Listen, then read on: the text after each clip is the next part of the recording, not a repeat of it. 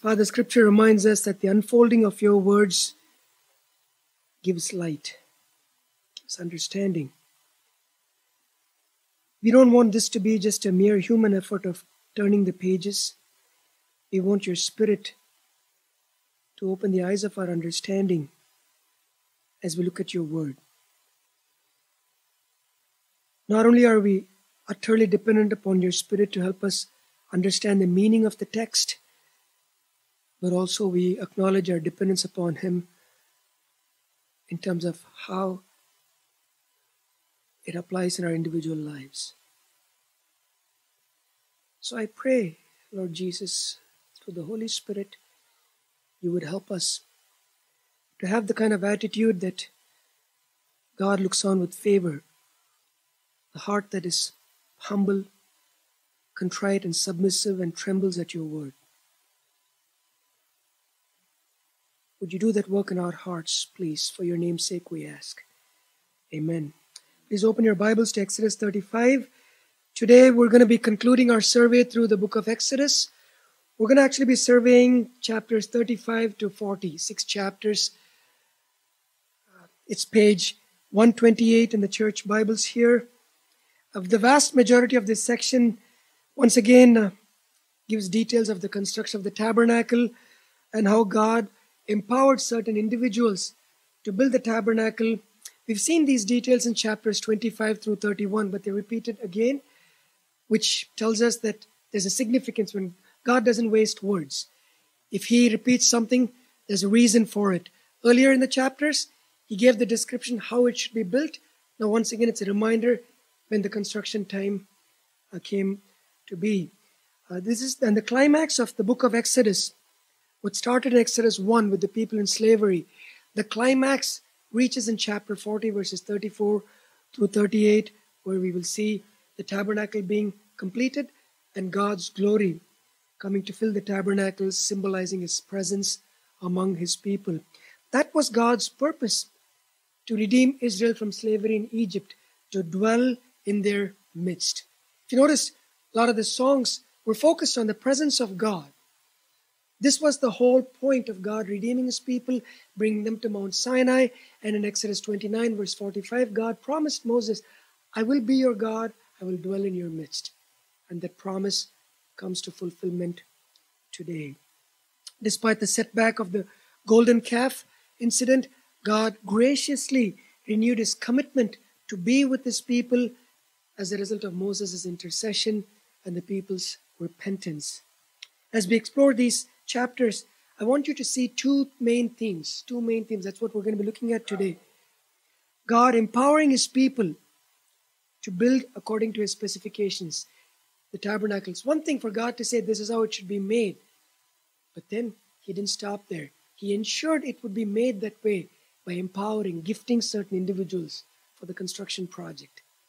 But also, we're going to see God's desire to dwell with those who commit themselves to obedience.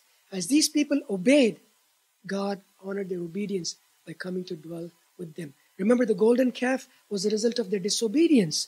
That's why He withdrew His presence, withdrew His commitment to be present with them. When they repented, God renewed the commitment, comes back and restores them. So that's why the title of this morning's message, as you would see on the screen there too, is we're worshiping the God who empowers and dwells with the obedient.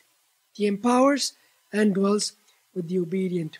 In chapter 35, notice verses 1 through 3, once again, the unit starts with a reminder of the Sabbath. As God renewed the covenant with Moses and the construction of the tabernacle was to be started, in the first 3 verses of chapter 35, God once again reminded the people of the importance of keeping the Sabbath. Look at verse 2. For 6 days work is to be done, but the 7th day shall be your holy day, a day of Sabbath rest to the Lord, to Yahweh.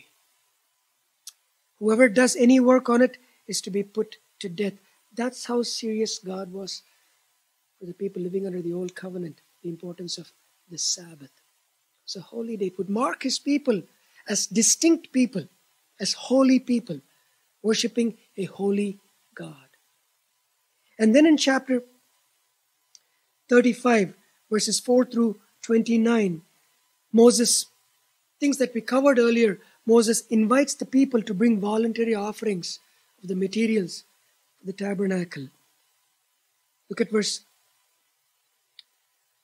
4. Moses said to the whole Israelite community, "This is what the Lord has commanded. From what you have, take an offering for the Lord. Everyone who is willing to bring to the Lord an offering of gold, silver, etc., etc., they were to bring those offerings voluntarily from what they had." The response of the people was very positive.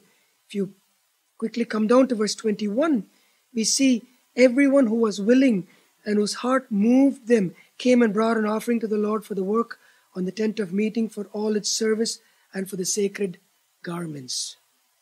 Not only offerings, but God also invited the people whom He had empowered to come and labor. Verse 10, all who are skilled among you are to come and make everything Yahweh has commanded. In other words, everybody was encouraged to play their part in building the tabernacle.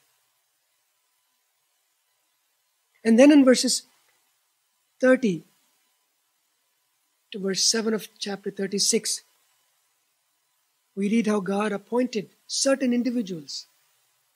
Bezalel is the man who is going to be leading the whole project, and he has an assistant that God empowered, a man by the name of Oholiab, and others too gifted by God to help them with this project. Verses 30 and 31 describes how God gifted Bezalel to lead the project by filling him with the Spirit of God, with wisdom, with understanding, with knowledge, and with all kinds of skills. God empowered Bezalel to be a leader. And then verses 34 and 35 describe how God also gifted Oholiab, along with Bezalel, the ability to teach others. Ability to teach others, and how God also empowered others with various skills to work as engravers, designers, and weavers. So you can see God empowering people to build the tabernacle according to the specifications He Himself outlined. Then in verses 2 and 3 of chapter 36, we read Moses calling these two men and others to start the project.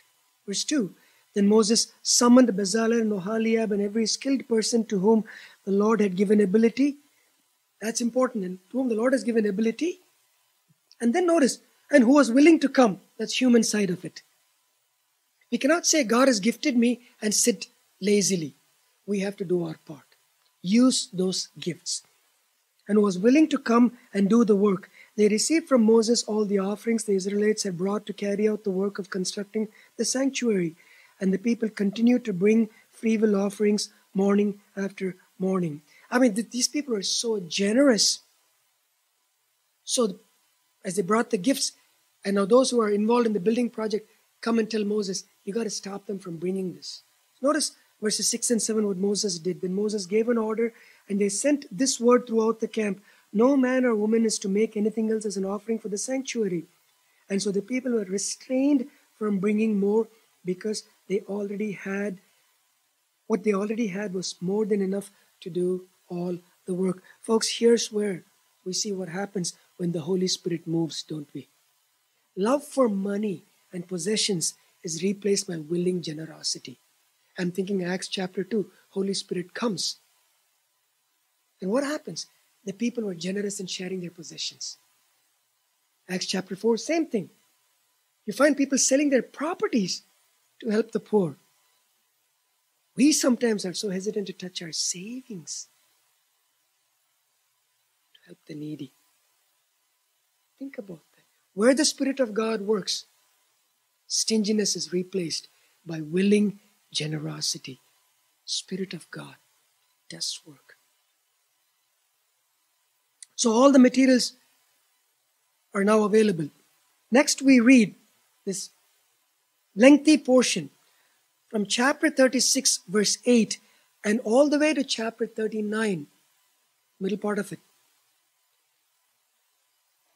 The materials were to be used to build the items. Now we've gone through this in 3 messages from chapters 25 through 31. So I'm not going to go through the text, but what I'm going to do that will hopefully help you is use the pictures we've seen before of the tabernacle and the various elements to kind of reinforce your understanding. So when we move into Leviticus, you'll have a better idea. Okay, this is how the sacrifices were done. They would kill the sacrifice here, they would wash their hands, they would go take the blood inside. So that's what we're going to do. We're going to start out by looking at the overall layout of the tabernacle, which we've seen a few times there.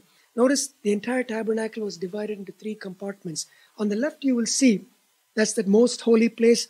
Only one item was there, a box, basically the Ark of the Covenant.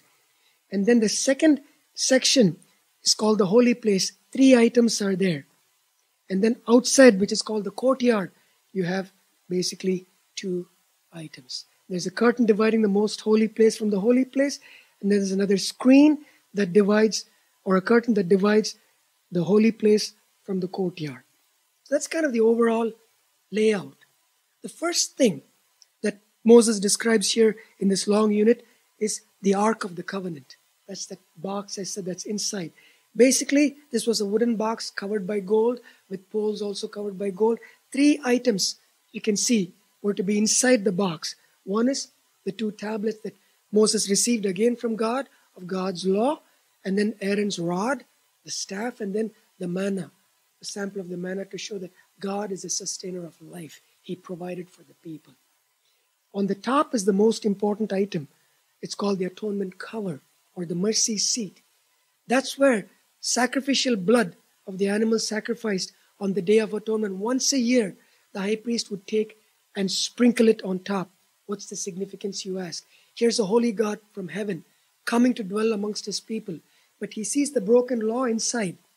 So his wrath has to be appeased. When he sees the blood, his wrath is satisfied.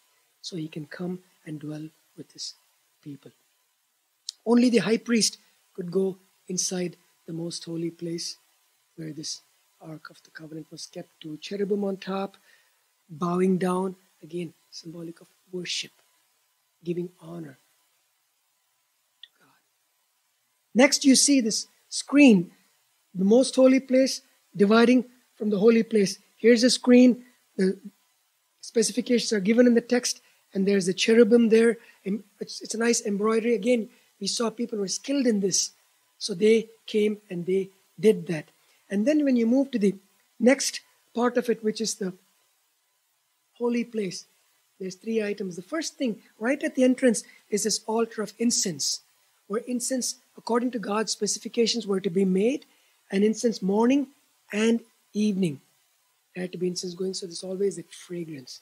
It symbolizes God's presence, and he's pleased with them. They had to follow, and that incense was not to be used for any other purpose, only for that specific purpose. And then there's 2 other items there. One is the table, 12 loaves of bread, symbolizing 12 tribes of Israel was to be kept. And the idea there is God is the one who sustains physical life. Like Jesus said, I am the bread that gives life. So symbolic of that. And then there's another item that would be kept there, which is what we call as the lampstand. You have the lampstand, the lights were to be lit, again symbolic of Jesus being the light of the world. The light was to help the priests work in the tent, do their daily activities. Once again, let's look at the layout of the tabernacle. So you see what's in the most holy place, what's in the holy place, and then outside courtyard, 2 specific items to draw your attention to. Yes, you have a screen there, and then outside where you have 2 items. Number 1, which is kind of important. But before we do that, I want to also point out, the next slide would show you this most holy place and the holy place were to be covered. There was 4 coverings. You can see the different 4 coverings. First was a linen covering, then one made of goat's hair, and one made of ram skin dyed red, and the badger skin, that's the final one. That's like a leather covering to protect it. So you can see it would be dark inside, so that's where the light comes in to shed light for the priest to work. Here's another view that gives you a little cross-sectional view there. That's the left, starting from the left. You have the most holy place. You have the curtain there. You can see the cherubim. And then the outside curtain, there's no cherubim. The cherubim was only to divide the most holy place from the holy place. Then you have the different items there. Ark of the Covenant inside, and outside there you have the three items. You can see the altar of incense right outside the curtain, and then you have the lampstand and the table with the 12 loaves. Once again, the layout. So we're going to see, go to the next screen, please. We're seeing the most holy place and the holy place. Now, let's quickly look at the last two items there. You have this bronze basin. The idea of the basin was when the priests, before they enter into the holy place, they would have to wash their hands. The idea again is ceremonially clean because we're entering the presence of a holy God. And as the next screen would show you the altar of burnt offering. What is interesting is this is the first thing as they enter the tent that's placed. What's the idea? Sacrifice. Without sacrifice, you dare not step into the presence of a holy God. That's the altar of burnt offering with all those horns again. What's symbolic of sacrifice is the way through which sinners can be in the presence of a holy God. Now we've seen all this. Once again, to give you an idea, I want to make sure that when you read Exodus 25 through 40, that you don't shy away from that. You get a full understanding as you work through this. God has given nearly 15, 16 chapters for a reason. He dedicated only 2 chapters for the creation of the universe. You think about it. Only 2 chapters, Genesis 1 and 2. But so many chapters given for this. And sadly, we tend to overlook these things. But I hope we would read them with a fresh appreciation. So, next screen. So again, you see the whole layout there. Most holy place, the holy place, and what's in there. And the next screen will show you the outside fence also. So you can see the fence and you can see the entrance there. This would be in the middle of the camp.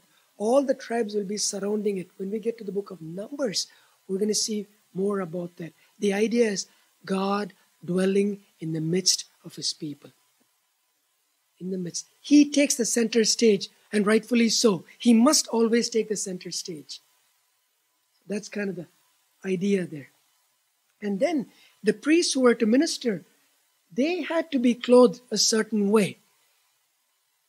Not just they could just walk in any way.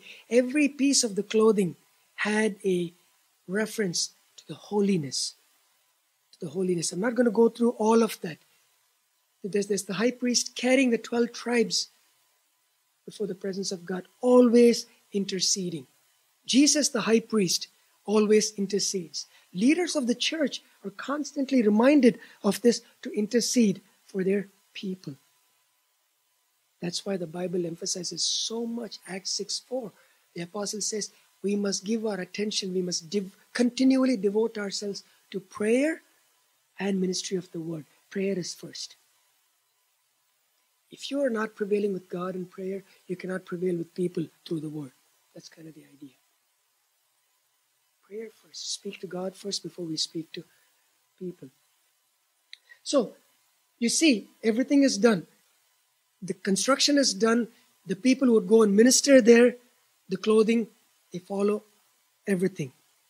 And then, chapter 39, verses 32 to verses 32 to 43. Work is done. Now, Moses inspecting it. That's what we read. Is it done according to God's prescription? Because it's very important. He sees it, it's done according to God's prescription. And he blessed the people. Look at verse 32. So all the work on the tabernacle, the tent of meeting was completed. The Israelites did everything just as the Lord commanded Moses.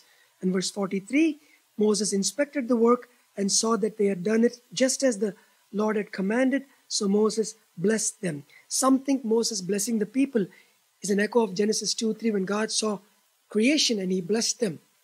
This is kind of a new stage in redemptive history. So Moses is blessing it. And then chapter 40 verses 1 through 33, the tabernacle is now erected. Follow along as I read a few verses. We see the tabernacle being consecrated. Aaron and his sons are consecrated to function as priests. Look at verse 1. Then Yahweh said to Moses, set up the tabernacle, the tent of meeting on the first day of the first month. Verse 9, take the anointing oil and anoint the tabernacle and everything in it, consecrate it and all its furnishings, and it will be holy. Verse 12, bring Aaron and his sons to the entrance of the tent of meeting and wash them with water. Then dress Aaron in the sacred garments, anoint him and consecrate him so he may serve me as priest. Bring his sons and dress them in tunics. Verse 15, anoint them just as you anointed their father, so they may serve me as priests. Verse 17, so the tabernacle was set up on the first day of the first month in the second year, exactly 1 year since they left Egypt. It's been 9 months since they reached Mount Sinai. 1 year. And it's fitting. It's fitting. 1 year. Start of a new life in Israel's history now. God dwelling in their midst. It marks a new beginning in Israel's history. And the unit ends with these words in verse 33. Then Moses set up the courtyard around the tabernacle, an altar, and put up the curtain at the entrance to the courtyard. And so Moses finished the work. What a faithful servant of the Lord was Moses. Foreshadowing the ultimate and perfect servant of the Lord, Jesus Christ, who on the night of his betrayal said these words as he prayed to his Father, having accomplished the greatest work on earth, our redemption. In John 17, verse 4, Jesus said, I have brought you glory on earth by finishing the work you gave me to do. By finishing the work you gave me to do. So the tabernacle was erected. And then comes the climax. The whole purpose for which God redeemed his people and for which God had them erect the tabernacle. For him to come and dwell in the midst of his people in all his glory. Look at verse 34. Then the cloud covered the tent of meeting, and the glory of Yahweh filled the temple, signifying God's presence among his people. This event is significant for at least two reasons.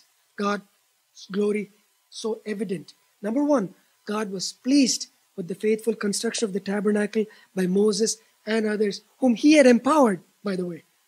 But they were also willing and obedient. Secondly, by him coming this way, he's telling the people, I'm not going to be far away from you.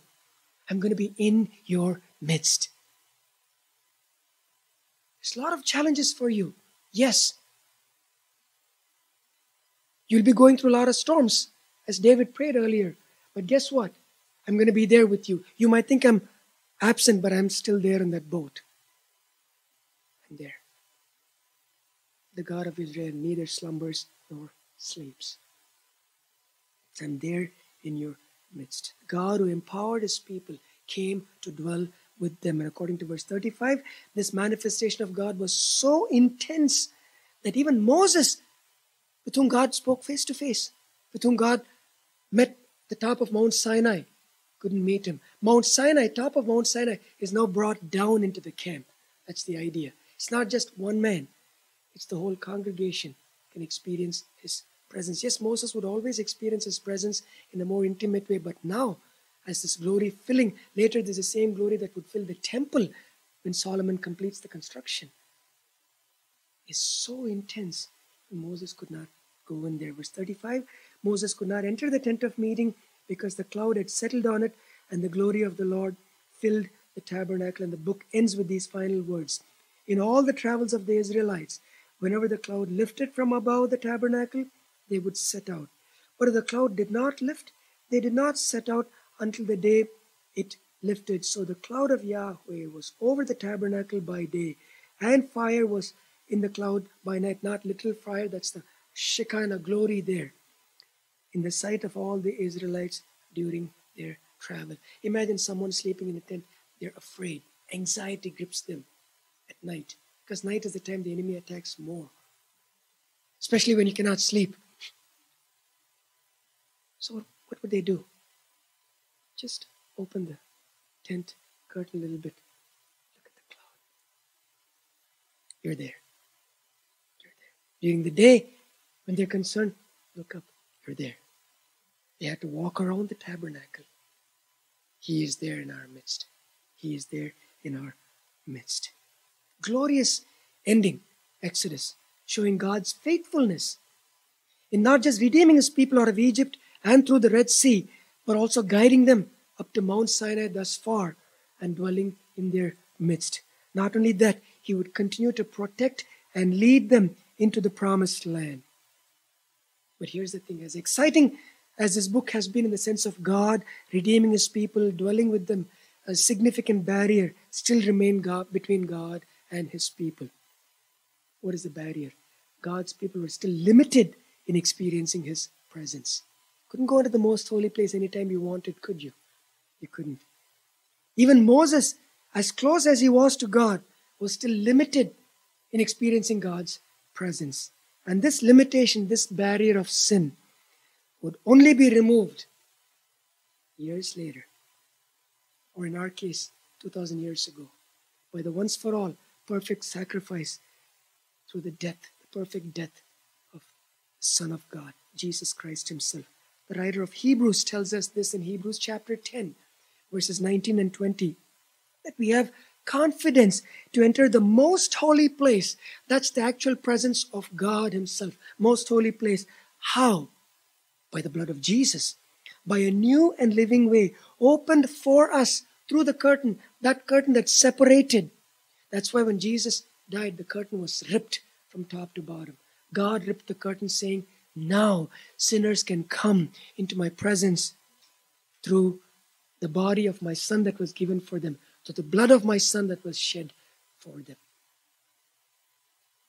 Not only that, but as a result of Jesus' death, resurrection, and ascension, believers are not only saved from eternal destruction, but we also receive the Holy Spirit at the time of our conversion, who dwells within us individually, something that the Old Testament believers did not experience to the fullest extent that you and I experience. Individually and collectively as a church. We don't have the cloud anymore to guide us, but we have a better guide, the best guide. The Holy Spirit himself, God himself. We have him. And what does he do? Guide us, strengthen us, comfort us until we reach that promised land. The writer of Hebrews called the promised land as the heavenly home, heavenly country, so to speak, where we will fully experience the presence of God. Last week we saw we will see God face to face. He'll wipe away all our tears. Everything, this sin-cursed world we live, that this physical body that is so broken will be made whole. Most importantly, we'll worship God without the interference of sin. We cannot even comprehend what that means because we are so affected, so marred by sin, so deep inside. Redeemed we are, but still, that old nature, sinful flesh, constantly needs to be put to death. So in the light of these blessings, the blessings of Jesus' death, the blessing of the Holy Spirit indwelling individually and collectively, what must be our response? One response. Always being grateful to God. Always being grateful to God. But it's easy to talk about gratitude. Yeah, we should be thankful. How do we express it? How do we express our gratitude? I want to point out in two specific ways that's connected to these chapters. Two specific ways in which we express our gratitude to God. Number one, by living a holy life. These people are obedient. That's why God would come and dwell with them, living a holy life. Secondly, by faithfully using our spiritual gifts to serve the church, the place where God now dwells with his people. The tabernacle would be replaced by the temple and then replaced by the church in this current dispensation of God. Let's look at the first one. We express our gratitude to God, first of all, by living a holy life. 1 Peter 2, first part of verse 9, describes followers of Jesus in this manner, similar to how God described his people Israel after he brought them out of Egypt in Exodus chapter 19. But you, talking to believers, followers of Jesus, are a chosen people, a royal priesthood, a holy nation, God's special possession. Being described as a holy nation should compel us to live a holy life. Especially that we have received a greater blessing than what Israel received since we live post-cross. We've received not just physical deliverance from a place, we've received spiritual deliverance from that place called hell. And not only that, we experience the indwelling presence of the Holy Spirit at all times. That's why we need to also remember, just as Israel's sin with the golden calf led to judgment and threatened God's presence in their midst, our sin as believers in Jesus Christ will also lead to severe disciplining from God and a loss of joy of experiencing God's presence in our midst. Show me a person who's deep in discouragement. They're not walking close with the Lord. Show me a person, at the same time, even though they're suffering tremendously, but there is that joy. It's because they're walking in submission to the Holy Spirit. He is the one, according to Galatians 5. Fruit produced by the Spirit, one of the characteristics is what? Joy. Joy. Even when things fall apart, the Holy Spirit produces joy because we're walking in submission to Him, we're walking in holiness. That is why we must always be motivated to pursue a life of holiness, to reflect holiness in our thoughts. That's where it starts. And in our words and in our actions. That's the first way we express gratitude for the blessings we have through Jesus. Secondly, we express our gratitude to God by faithfully using our spiritual gifts to serve the church, which is the place where God now currently dwells. The New Testament describes in more than one passage believers collectively as described as God's temple, the temple of God. Let me read quickly three, not fully, but you have them laid out there. In 1 Corinthians 3:16, believers collectively are described as what? God's temple, and that God's Spirit dwells in our midst. That's plural there, your midst. Ephesians 2, verses 21 through 21 to 22, Paul describes the church as a building joined together and rises to become a holy temple in the Lord. It's a dwelling place, again, where God lives by His Spirit. Same Peter in chapter 2. 1 Peter chapter 2, verses 4 and 5. He likens Christians as living stones forming a spiritual house, a holy priesthood offering sacrifices acceptable to God through Jesus Christ. So we're described as a temple, we're described as a building, we're described as stones put together. We're described in all these ways. Not only that, because we are a temple, because we are a building, God has also gifted every single born-again believer with gifts to serve the church. 1 Peter 4, verses 10 and 11, Peter says, each of you has received a gift. More than one gift, usually. Each believer. If you're sitting here as a born-again believer, a child of God, you have been given gifts by the Holy Spirit. You've been gifted, you've been empowered. But there's a reason. To use whatever gift we've received to serve others. Verse 11 talks about serving one another. That's within the body of Christ, one another. So that God would be praised. Jesus Christ would be lifted up. Through Christ, Ephesians 3, Paul finishes his doxology in chapter 3, verses 14 through 21. Verse 20 and 21, he talks about, now to God be the glory in the church through Jesus Christ. So the church plays a very important part in the believer's life. Very important part. The church, Acts 20, verse 28, is described as that which is bought by the blood of Jesus. That's not a small price. That's a heavy price. And the church can bring glory to God only when each believer fully realizes, I have a gift. And He's given me a gift, not to bury it. You know what happened to the guy that buried that one talent? He was not a believer. He showed he was not a believer because he was not faithfully exercising the gift. We can claim to be Christians all day long, born again believers, baptized, this and that. But if we are not actively serving the local church where God has placed us, guess what, folks? We have to really ask ourselves, am I really saved, or am I deceiving myself into thinking I'm saved Or two, am I suppressing the Holy Spirit and living for myself and not for what God has gifted me for? The Israelites joyfully and willingly gave of their time, talent, and treasures when it came to building the tabernacle.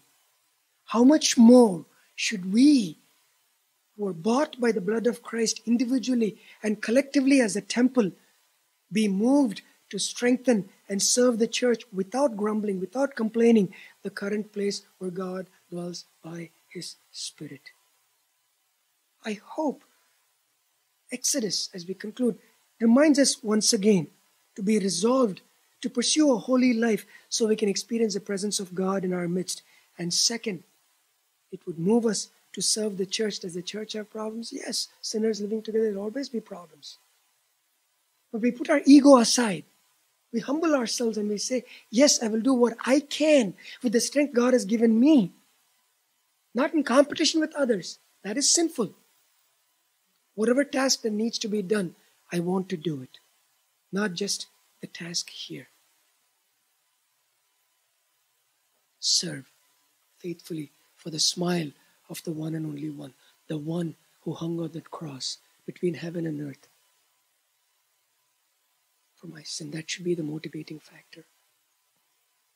We serve with the true heart of a servant. We say, I'd like to be called a servant. But what do we do when we are actually treated as a servant? That's the key question. Egos.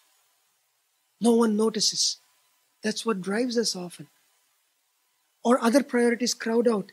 Let us give a commitment to the Lord. It takes commitment. Let us be a blessing to others. Because Jesus Christ deserves it. It's for Him we do. It's for Him.